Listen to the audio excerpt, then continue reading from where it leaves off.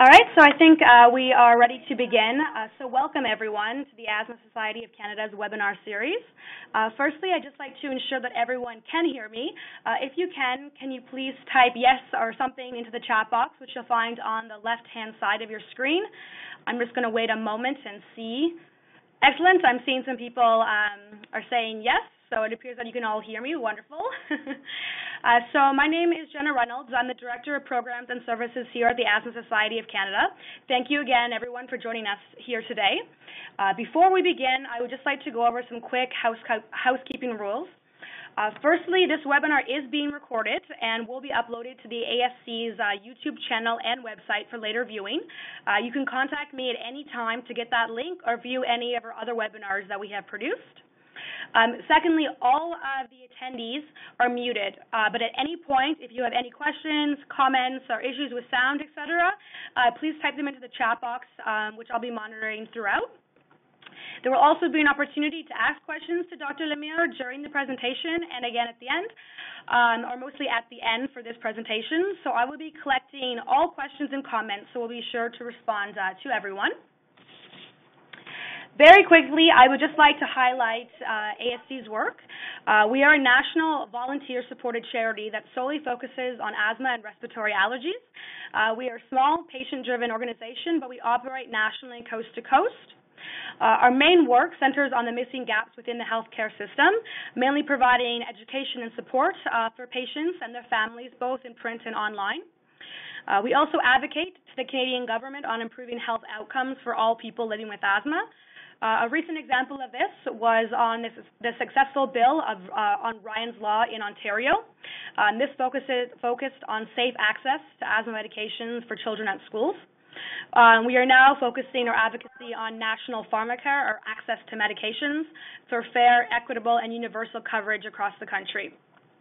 The ASC also supports research into better health outcomes and the eventual cure for asthma. And much of the work that we do is through our community of volunteers and members across the country, people living with asthma, their families, parents, caregivers, healthcare professionals, educators, and others who are strongly committed to improving asthma care and quality of life. The National Asthma Patient Alliance is this free membership of volunteer Canadians who engage in all of the work that ASC does and helps to provide input, a voice, and grassroots support for our initiatives. And lastly, 2017 is going to be a big year for the Asthma Society of Canada with the introduction of a much-needed brand new website with a community forum and also a rebranding of many of our programs and an introduction of new educational support programs for Canadians. So please ensure that you stay in touch with us as we engage with us as we move forward. So now I would like to just introduce our distinguished presenter, Dr. Catherine Lemière. Dr. Lemière is a professor of medicine at the Université de Montréal and a staff chest physician at the Hôpital de Sacré-Cœur de Montréal. She completed her medical training and her specialty in respiratory medicine at the University of the Mediterranean in Marseille, France, and her master's in biomedical sciences from the University of Montreal. She has obtained several provincial and national fellowship awards from the Fonds de la Recherche en Santé de Québec and the Canadian Institutes of Health Research, the CIHR. Dr. Lemière also chaired the Asthma Committee of the Canadian Thoracic Society, the CTS, from 2001 to 2004, and she was responsible for the 2004 update of the Canadian Adult Asthma Guidelines. She currently sits on the Asthma Clinical Assembly as well as on the Executive Board of CTS. Dr. Lemiere's research program is mainly focused on work-related asthma, and more specifically on the assessment of the airway inflammation present in this condition, as well as on severe asthma. She has published over 170 peer-reviewed articles in scientific journals. So Dr. Lemière, it is a pleasure to have you with us, and thank you. And now, if you're ready, I'd be happy to pass the presentation over to you. Okay, thank you very much, Jenna. So hello, everybody. I'm really happy to be here. So I will try to have a presentation which is not too long, so you can ask a lot of questions. I think the nice thing about it is that we can interact, and I can try to answer your question. So before we start, I have some conflict of interest. So like Jenna said, I'm a involved with the Canadian Thoracic Society, and I've been investigator for clinical studies with different companies. And I participate as a consultant with the different companies too. So I've been involved in clinical trials with many biologic, and we're going to talk about that in a moment. So the way I'm going to do it, I'm going to talk about asthma first, and then we're going to talk about severe asthma, because we need to have a good understanding of asthma and also about epidemiological data on asthma before I can touch about on severe asthma. So asthma, I think what we need to recognize now is that it's a very heterogeneous disease. And when I started my med school, we had this feeling that asthma was, one disease and was the same for every patient, and then we had one treatment for everybody. But the more the research progressed, the more we realize that it's really an heterogeneous disease, and that we need to move towards more personalized medicine to address needs for different patients. So that's a very important message. And then the other one is the importance of airway inflammation in this disease. That's one of the most important characteristics of the disease. And it's different according to patients. In some patients, you can have a type of inflammation, and in other, a different one. So obviously, it's characterized by symptoms, so mostly wheezing, shortness of breath, chest tightness, and cough, and everybody on the call is, I'm sure, familiar with those symptoms.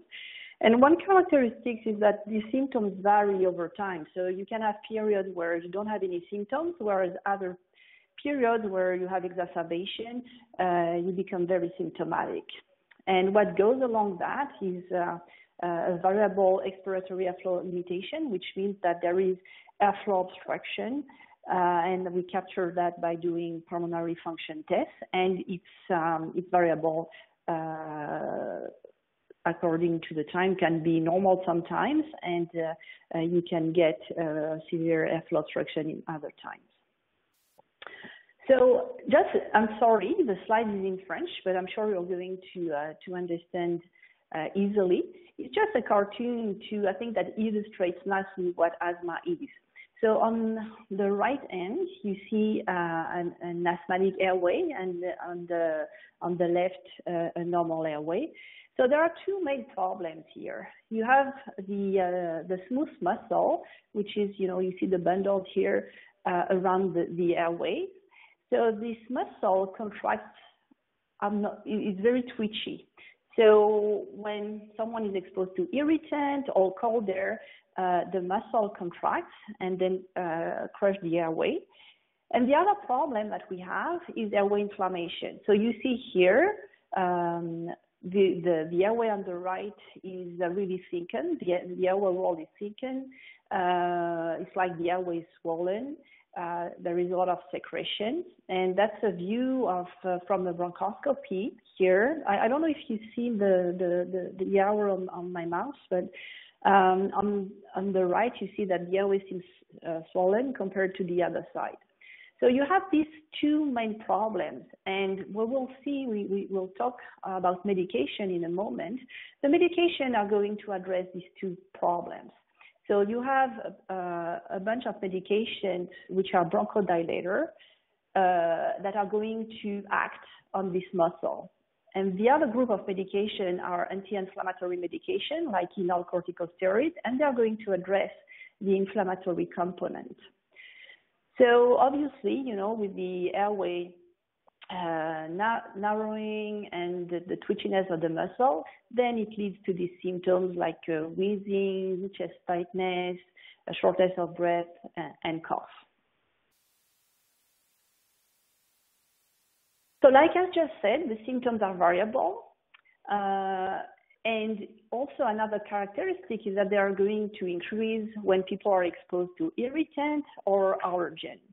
So irritant can be a cold, it can be strong odors like perfumes,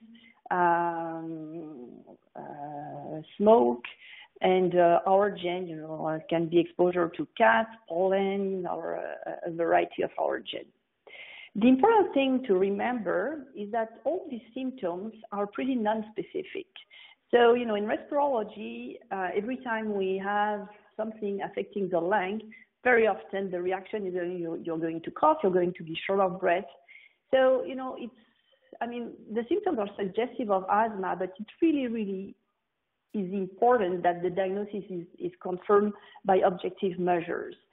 Actually, there is a study currently that showed that among the general population who had the diagnosis of asthma within the 5 previous years, if we perform pulmonary function test, we didn't find evidence of asthma in 30% of the patients. So it's really important that the diagnosis is confirmed objectively. So how do we do that? I'm not going to go into detail into asthma diagnosis, but there are 2 main diagnostic tests. The first one is spirometry, and I'm sure you know and you're aware of what it is. So you blow into this machine, and basically it gives us the volume that you blow, especially in 1 second, which is called the FEV1. And that gives you the idea whether your airway are obstructed or not. And if the obstruction is reversible after the patient is giving bronchodilator, and there are some criteria for that, we can make the diagnosis of asthma along with the symptoms. If the spirometry is normal, we can perform a provocation test, methacholine inhalation challenge. The methacholine is a substance that when you inhale it narrows the airway. It acts on the smooth muscle.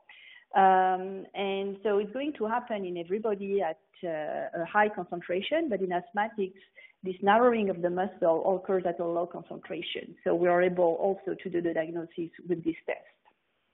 So once the diagnosis is confirmed, it's important to assess, what type of asthma do we have.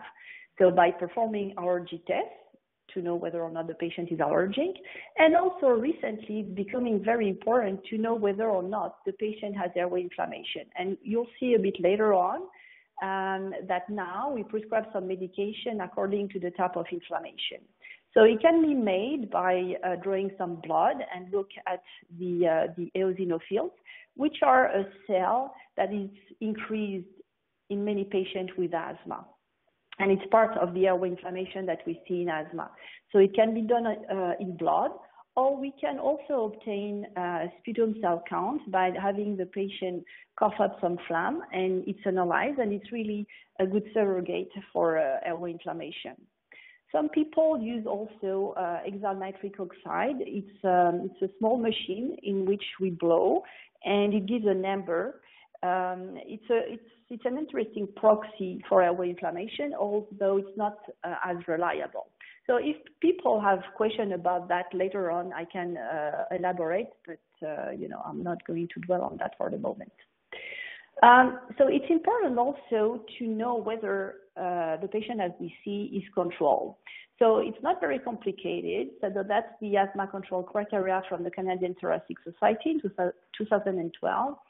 So basically, if you don't have daytime symptoms, nighttime symptoms, if your asthma doesn't impact your physical activity, your work, you don't have exacerbation, you don't use your Ventolin, basically you're going to be well controlled. But if you have regular symptoms or you use your Ventolin more than 4 doses a week, and you have sometimes exacerbation, that means that your asthma is not well controlled, and that means that probably your treatment should be altered, or there are things that we can do to improve the asthma control. So this slide I just wanted to show you because it's really astonishing for me. When I started medical school, we had 2 inhalers. So look at the numbers we have now. I mean, that's incredible. So, but it's important that we don't be impressed with this all this variety of inhaler. It's not that complicated, actually. You have several classes. So the first big class is bronchodilator. So that's all the medication that act on the airway smooth muscle and relax the smooth muscle. So, and you know, that's the Ventolin that I'm sure everybody knows.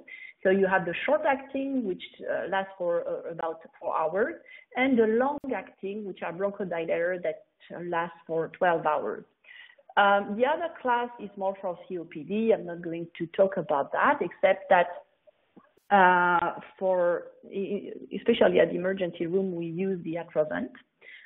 The other big class is the anti-inflammatory medication and the inhaled corticosteroid. Again, you know, many different inhaler, but you know, mostly there are me toos. There are some differences between different inhaler, but I mean, in clinic doesn't make a big difference.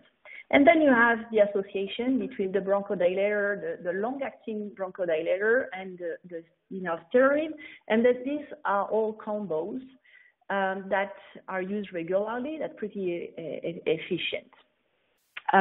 So you know, that's the big picture. Actually, so 3 big group of medication. If we look at that's the 2012 asthma management continuum from the CTS. So just to give you a sense of how we step up the treatment.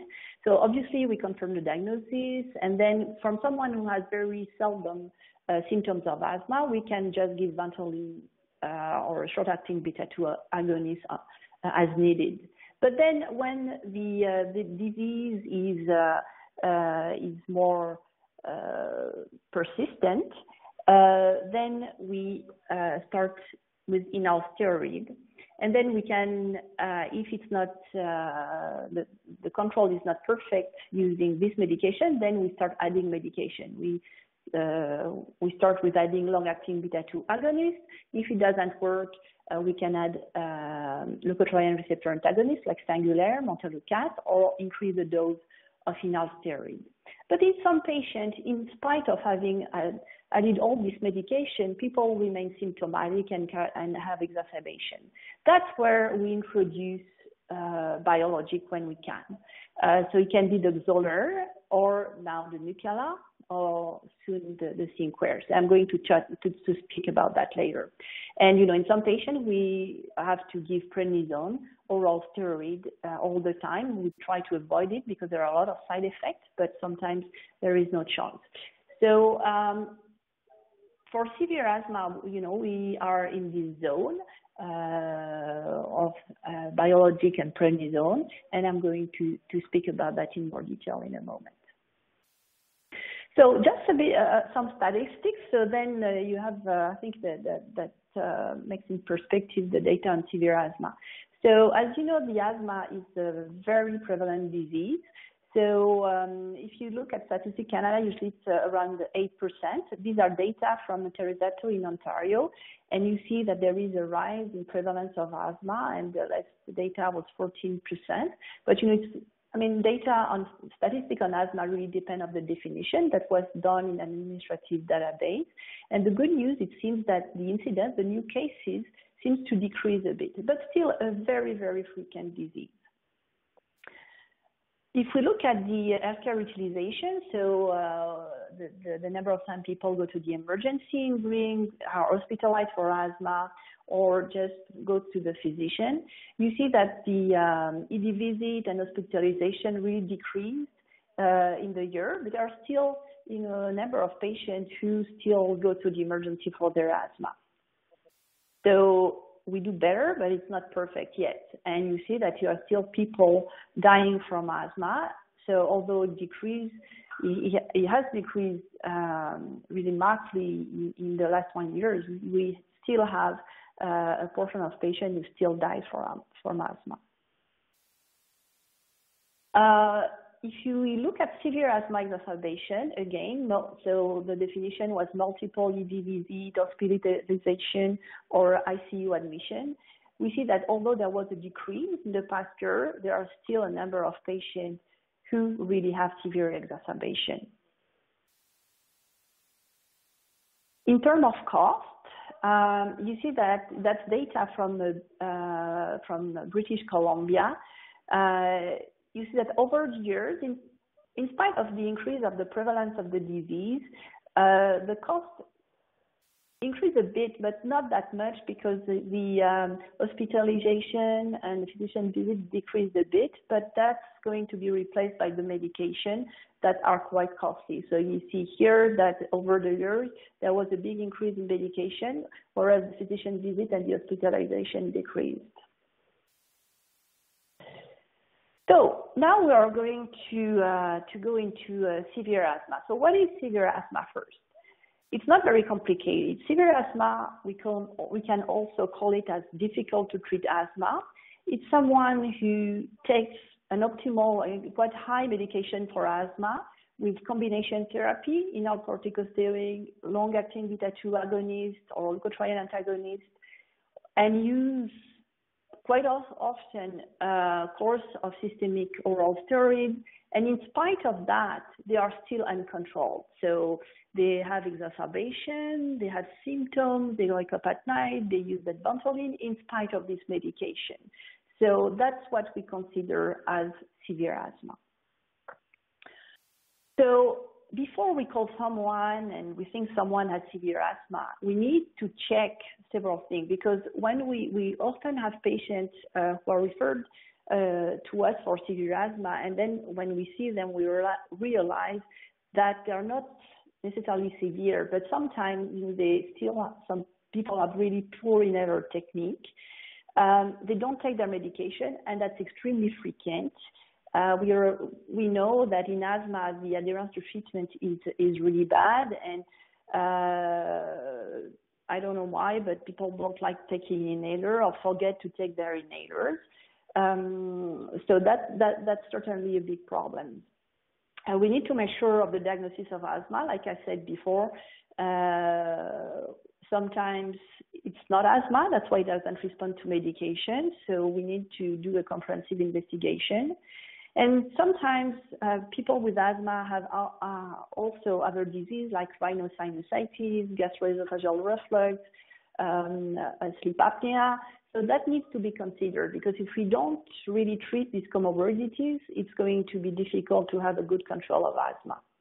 And there are people who are allergic to products. For example, people at work, the best example is a baker that's exposed to flour and has asthma.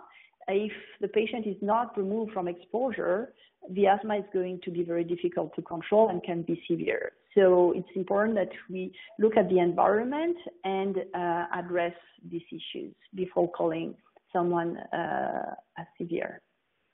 So what about the prevalence of severe asthma? So I showed you the data in asthma. So let's say 8 to 14% of the population. And so how many patients have severe asthma? So it's difficult to know exactly because it varies according to the definition chosen. Here it was a study where the definition was according to the symptoms. So if the patient has really a lot of symptoms at night, on the daytime, or using their inhaler very frequently, they were called as severe. And that was done by questionnaire in different countries. And if we looked at the United States, which probably are the closer to us, you see that 19% in this population of asthmatic people had severe asthma. There are other studies that look at the same thing. It was done in Quebec, looking at administrative database, so a different definition, looking at exacerbation and the level of medication. And here it was 14%, and it was compared with other cohorts with other definition, but basically it varies between 10 to 20%. 20% is probably a bit too loose, but I would say probably 15% is probably a good number. So 15% of asthmatic having severe asthma in a disease that is very prevalent. That means that there are a lot of people with severe asthma. So the thing is, if you have severe asthma, usually your asthma is not well controlled, and that's another part of this study that was done in Montreal, showing that 93% of the patients who had severe asthma was uncontrolled. That was in our clinic, but even in the large database, the RAMQ database, most patients with severe asthma are not controlled. In terms of cost, we know that if you are not controlled, that's where the costs are the most important. So that's the same data performed in British Columbia. So we see here the repetition. So mainly the patients who are severe are uncontrolled. But even sometimes people with milder asthma can be uncontrolled, and that really drives the cost, medication and physician visit or hospitalization. So now we also really look at the indirect cost. That was the direct cost I just showed you. The indirect cost is the cost of absenteeism when someone cannot work, and the cost related to loss of production. For example, someone is at work, has asthma, so is not able to perform the task the person is supposed to do optimally, so the productivity is less. So there are means to measure these kind of things. And that was a Spanish study looking at the direct and the indirect cost in mild to severe asthma. In the severe asthma, the SPA column, you see that the indirect costs were substantial. So that was per month. Here, the direct cost was for 3 months. So it was as high, the indirect and direct cost was as high for an amount of more than 1,000 per person. So we did the same thing, well, not the same thing, but the same type of study in Quebec, and just to show you the numbers. So we looked at a number of patients that we are following at our clinic, and we looked at the cost related to the healthcare service use, so the medical visit, ED visit, and hospitalization. And you see that, as expected, the costs are higher when people are not controlled. But it's not that high for healthcare service use. But when we look at medication, you see that really medication drives the cost. So depending on the severity of the disease, so mild asthma, so it's per, that was per month, I think. So $112, and for the very severe patient, it was much higher. And the same thing for the control.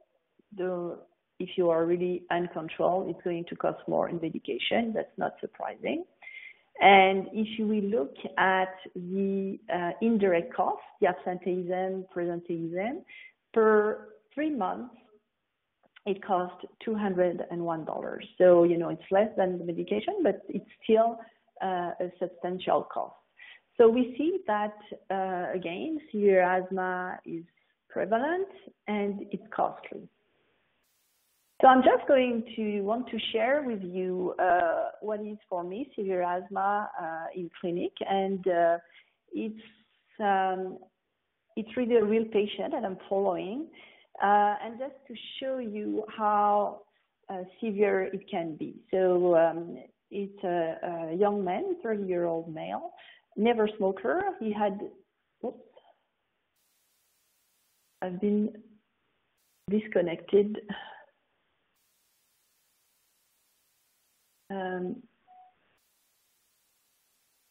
Jenna, can you hear me? I mean, I don't see the... Yes. I can't see anything anymore. Oh. I've been disconnected. And, okay. Sorry, everyone. We're just having a quick technical difficulty. But you know what? Yeah. Did you accidentally exit the... No, I didn't exit. It's just, it seems that I lost the connection. Okay. Everyone can hear you, so you're still on the phone. Yeah. But So okay. So I can carry on. I don't see the slides, but I can carry on. So if you know, yeah. I will advance the slides for you then. Okay, but I won't know it by heart. But so I think it's coming back. You're coming back on. Sorry, everyone. This is what happens with technology on occasion. Oh, okay. It's back. Good. You're back? So, all right, wonderful. Yeah, it's back. Sorry about that. So, Not a problem. Thank you, everyone. He had asthma when he was 15, and he has been taking oral steroid for 8 years, which is a long time. So he's atopic, he has sinusitis, and he had inflammation in his airways. So that's the different treatment he was taking. So very high dose of inhaled corticosteroid, combo therapy. He had leukotriene inhibitor, theophylline, prednisone, and we tried omalizumab. I'm going to talk about that in a moment, but it was ineffective and we had to stop it. And he had multiple exacerbation,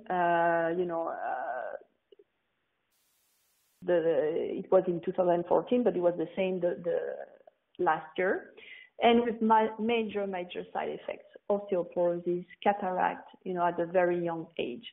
So when we have a patient severe like that, and he was very adherent to this medication, so that's where we really need additional treatment to address these kind of cases where they are very difficult to treat. So what can we do now for severe cases like this one?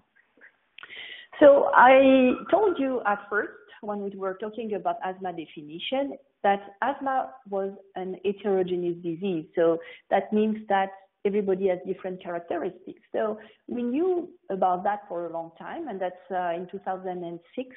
That was an article which was reporting the different subtype of asthma we could encounter. So, depending on the severity, depending on the patient who are exacerbated or not, depending on the characteristics of the pulmonary function test, depending on the response to treatment, or depending on the triggers. If there are people who are intolerant to aspirin, there are people who are allergic to different irritant, allergen, or are exposed to irritant, who are really sensitive when they do exercise, and there are people who have different types of inflammation. So a bit more recently, it was realized that all these subgroups that we called phenotypes had actually an underlying physiopathology of the disease which was different. And now we are moving from phenotype to what we call endotype, which is more the mechanism of the disease underlying the disease in this patient. And it's important because it has the repercussion that we're going to have different treatment for those patients.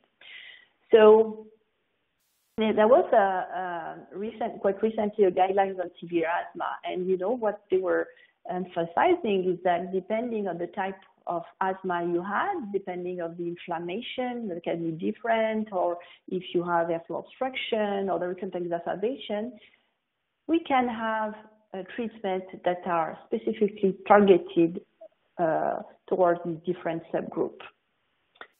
So the more recent characterization, I would say, is that we now differentiate asthma into big groups, what we call Th2 high or low. So it doesn't matter what exactly it means. I wouldn't go into detail, but what it means basically is that you have one group which is usually more allergic, who has more inflammation and eosinophilic inflammation. And for this group, we have different biologic targets that are used at the moment. And we can identify these groups by doing different things. So like I said, looking at eosinophils in the blood and sputum, or also looking at exhaled nitric oxide. There is another type, which is called Th1, or low Th2, where the inflammation is different, and we don't have a lot of biologic target at the moment. There was some trials in this population, but we don't have a good prospect in terms of medication for the moment. So, we're going to concentrate more with the new medication on the Th2 high. So the way we were doing and we were managing asthma before, and we still do, is that we make a diagnosis, we assess the severity of asthma, we look at the triggers, the comorbidities, and then we start with one treatment, and if it doesn't work, we increase the treatment. But now we tend to have a more personalized approach. So we try to understand more which type of asthma, and then depending on the biomarker that is increased and we are going to really tailor the therapy depending of what biomarker is increased. So I think that's really the future. So we hadn't gone into the genes yet, but that in the future that's possible, that we are going to realize that this gene is going to respond more to this type of medication. So what is now the treatment more specific for severe asthma? I showed you before, the general treatment for asthma, but now we go into more the biologic treatment of asthma. So currently we have 3 medications that are approved, which is the omalizumab. The omalizumab, the Xolair, has been used for 10 years already. But the new one is the mepolizumab, which has been released in March, at least here in Quebec. I don't know in the other provinces, probably around the same time. And a new one, which has been recently approved, which is the rislizumab. So both of these molecules target a molecule that is called IL-5, and IL-5 attracts the eosinophils on the site in the airways. So if you antagonize IL-5, so you're going to decrease the number of eosinophils, you're going to decrease the survival of eosinophils, and you're going to really decrease the inflammation. For the Xolair, it targets the IgE, which are the antibody for the allergy, if you will. So it's really targeted more towards people who have really a lot of allergies with high level of IgEs and also allergies to different allergens. So, but there is an overlap in these 2 treatments because sometimes the patient have both the characteristics of allergic and eosinophilic inflammation. Bamlanivimab is also an anti-IL-5 that targets the receptor of the drug. So it's not on the market, but it's going to be quite potent and it's going to be released probably in maybe next year. The dupilumab, again, it targets another type of cytokine, but it's the same principle. It's going to antagonize the IL-5 and IL-4 and IL-13. It's under development. It seems very promising, but it's not going to be released before a few years. Limizumab, which was like a super Xolair, I think it's not going to happen for this one. And the anti-IL-13, I'm not sure either. I mean, there are some results that was a bit disappointing, so I'm not sure that the research I'm going to carry on for those drugs. But for the moment, I'm just going to focus on those which are on the market, which are the mepolizumab, rislizumab, and omalizumab. So that's just I was saying the difference between this biologic therapy and the other medication is that those therapies are either subcutaneous or intravenous. So that's the difference. It's not inhaled or oral. It's really systemic medication. And it's administered once a month, and for some of them, the Xolair can be twice a month. So the Xolair, so it's intended for severe allergic asthma. You have to have positive skin prick test and high IgE level. And it's really targeted towards patients who have frequent asthma exacerbation. You're not going to give that to really people with mild asthma. They need to be adherent to medication. So like I said, it's 1 or 2 injections monthly. Usually very well tolerated, but there are some cases of anaphylaxis that were reported, but it's really rare. Usually that's quite well tolerated.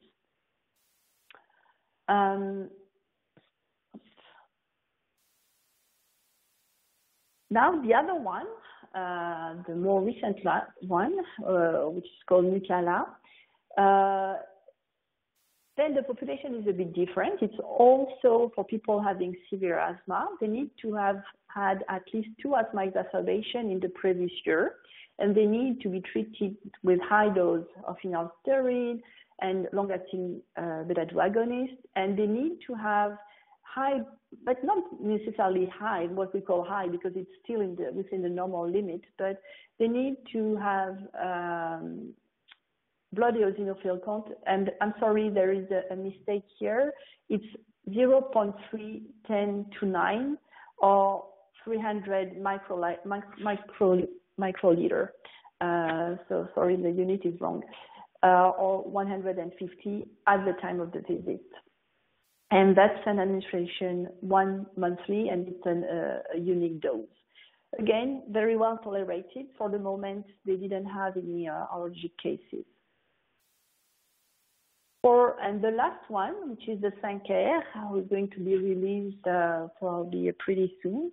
The criteria are a bit different. It's 1 asthma exacerbation in the previous year, and the blood eosinophil count. Again, the unit is wrong. I'm sorry. Is more than 400 microcell per liter.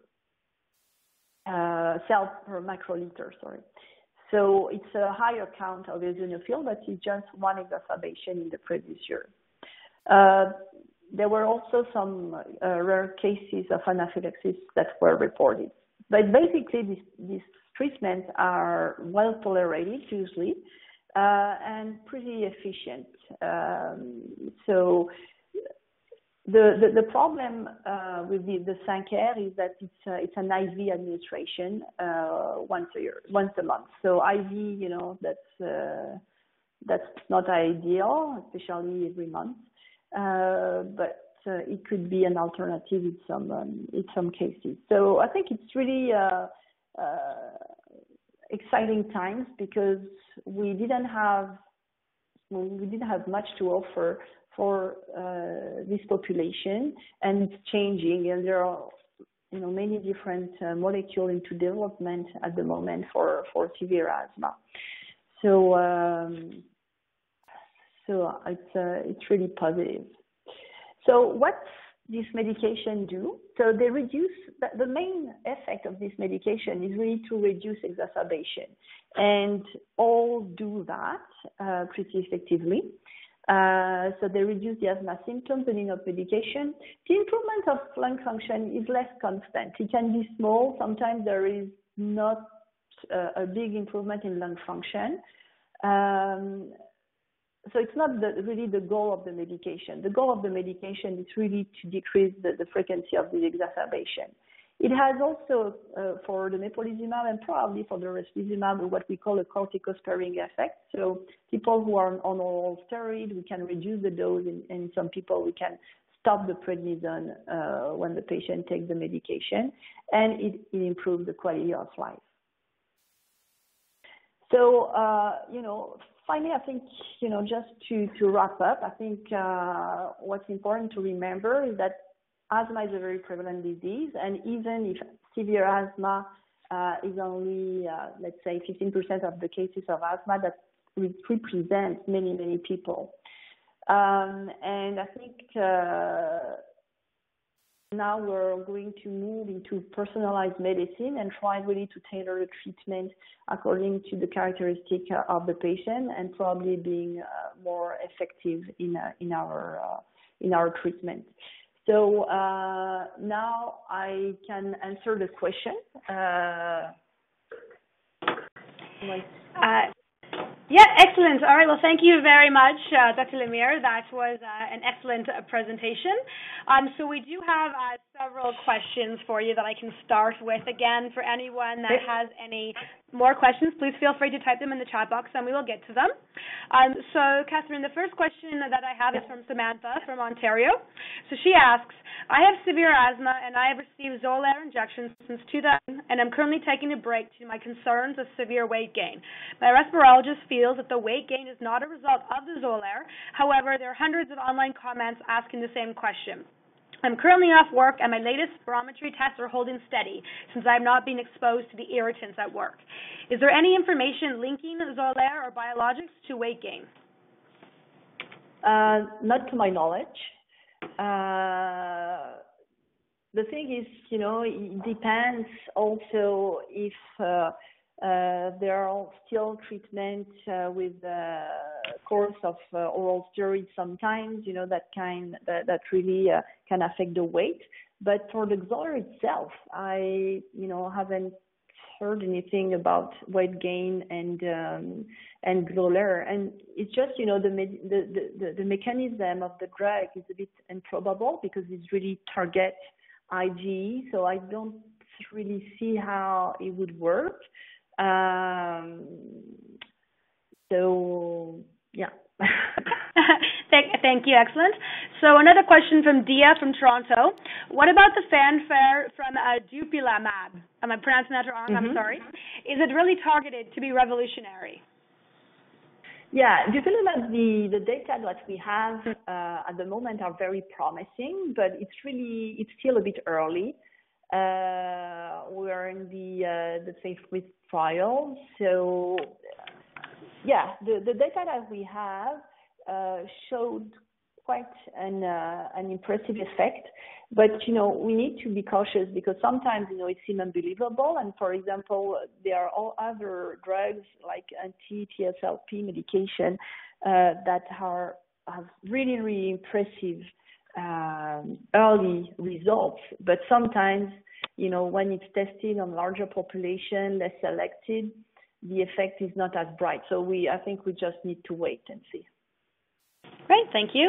And a question from Carmela. What tests should patients undergo if severe asthma and COPD overlap syndrome is suspected? What? Sorry, I didn't hear the second word. What? I didn't hear. Oh, I'm sorry. Can you repeat the question? Of course, sorry about that. What tests should patients undergo if severe asthma and COPD overlap syndrome is suspected?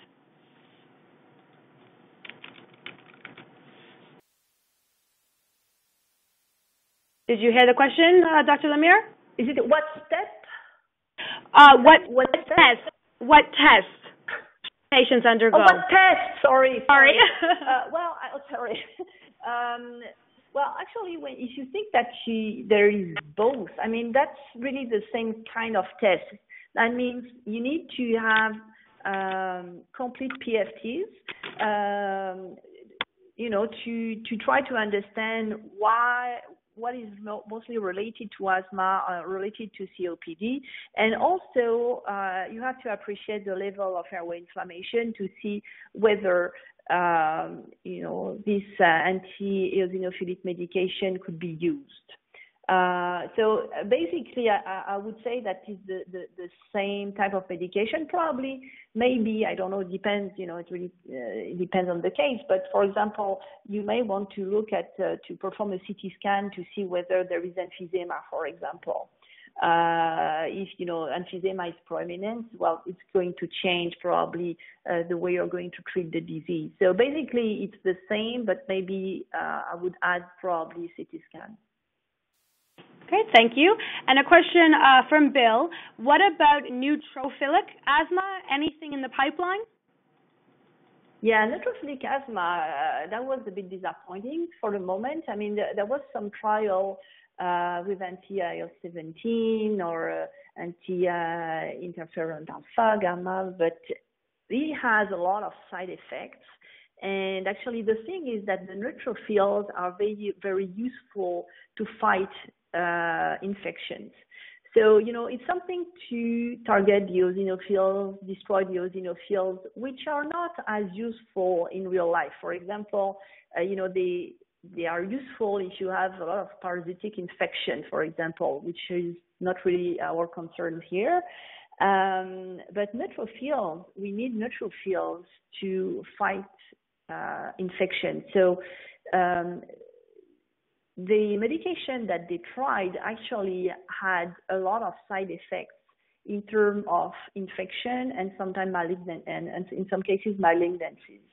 So unfortunately, for the moment, I am not aware of any really effective medication that would come to the market in the near future.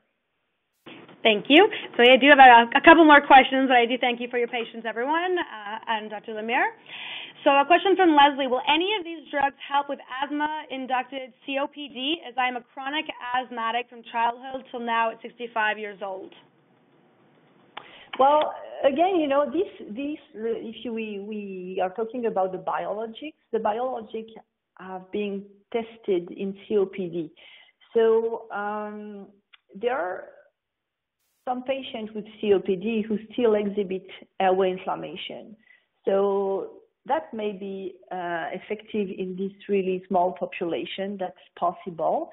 So far, I haven't seen the results of the COPD trials, but it's really driven by the level of airway inflammation. If you really have high airway inflammation, a lot of exacerbation, even if you have a bit of COPD, it should work. If you have just a bit of airway inflammation, it's not going to be very effective. Thank you. Another question from Bill: what about reported serum reactions to Xolair? Yeah, well, there was severe, some severe cases of anaphylaxis with Xolair. I think with all this medication, it is a potential side effect. It's still very rare, but it has to be monitored, and people need to be cautious. But that's a potential side effect with this type of medication, but it's rare though. Thank you. And we have a question from Martin in the English one. How can we know which phenotype we have, which test? Is it a blood test? Yeah, well, there is a blood test. It's just a regular blood test with a form that a blood cell count. But the thing is that it's what they consider being an indication to start the treatment is often between normal limits. So usually, if you have 0.4 or higher eosinophils in the blood cell count, along with really frequent asthma exacerbation, that is an indication to use this treatment. But I think we do a lot of sputum cell count. So we have the patient spit and we analyze the secretion. I think that this is much more specific for airway inflammation and it's more reliable. So if you have a lot of airway eosinophils, that's where the problem is. So that's this. For me, I rely more on this test, but it's not available everywhere. So blood cell count is a surrogate for that, but it's not as precise as the other. Thank you. And a question from Dia. Do you know of any programs or which programs might be available to help with the cost of biologics? Yeah, well, usually the kind of program are offered by the companies. So, I don't know how it's done in other provinces. In Quebec, when you want to start the medication, you write a prescription and it's through a program offered by the company. So you send a fax and it's handled by the company, which going to see with your private insurer or with the government. And they can offer also to pay a part, depending on the patient, to pay on the part of the medication. When Nucala was first on the market, the company was paying completely the drug until it was reimbursed. So it really needs to be seen with the company because they have programs to pay for that. Because I forgot to mention that, but it's extremely expensive. It's around $20,000 per year per patient. So that's extremely expensive medication. Yes, very much so. Thank you. One more question from Dia then, just in relation. If you would know how patients might be able to get access to severe asthma clinics? Well, I guess they need to be referred to their family physician. There are these clinics probably everywhere in Canada, in main centers. For example, in Ontario, they have a very good one in Firestone Clinic in Hamilton. I'm sure in Toronto. So it's really, I guess in the academic centers, the chest department has a severe asthma clinic. It's probably the case in Ottawa, it's the case in Calgary, it's the case in Vancouver. But obviously, depending where you live, it can be a bit far away. In Kingston, they have one. So, we have patients who travel. For example, I'm following patients from Gatineau, which is a 2-hour drive from Montreal, and even people up north. That's not ideal, especially when we want to do a close follow-up. But so the referral should be done through the family physician. I think it's probably the easiest. Great, thank you. We have 3 more questions, so we'll try to get those in the next 2 minutes. A question from Carrie.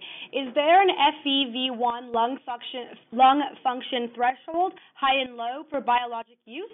If lung function is not always improved by biologics, could patients with higher FEV1 but uncontrolled asthma benefit? No, actually, it's not a criteria. Lung function is not a criteria for prescription of biologics.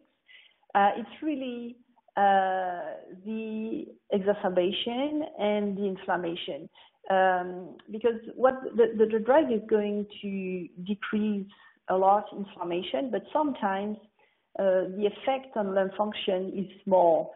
So it shouldn't be a target, there shouldn't be a threshold to administer this medication. If it gets better, good. But I have, for example, a patient who was treated with Xolair. She has a miserable FEV1, very, very low. But she was taking prednisone, I think, every month. And since she has started this medication, her FEV1 is still not very good and very low, but she hasn't had one exacerbation. She hasn't taken one time the prednisone. So I would say, if she had better airway function, that would be good. But the important thing is that she stopped having exacerbation. So I don't think we should put focus too much on FEV1 because this drug is not a bronchodilator. It's really an anti-inflammatory medication. Great, thank you. A question then for Mike. Is there a connection between Xolair and blood clots? And blood clots? And blood clots. No, not I am aware of. Okay, thank you. And then a last question from Bill. Do they do sputum eosinophils in Quebec? In Quebec City? Or I think he might be asking of the whole province? Yes. If you go Quebec City, have one. We do that on a routine basis in Sacré-Cœur Hospital. They do it also at the Jewish Hospital in Montreal. So centers in Montreal and Quebec City. I'm not sure about Sherbrooke. I think we train people in Trois-Rivières, so I don't know if their lab is up and running, but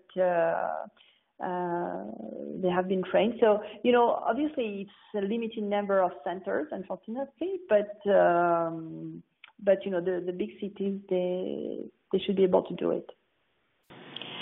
Great. Okay. Well, we are now at the end of our time. So again, a very big thank you, Dr. Lemière. We definitely appreciate you taking the time to give us this presentation. And thank you, everyone, for attending. If at any point you have any further questions, please email us at info@asthma.ca, and we'll be happy to help. Again, thank you, and have a great and hopefully not too cold Tuesday afternoon. Thank you. Bye-bye.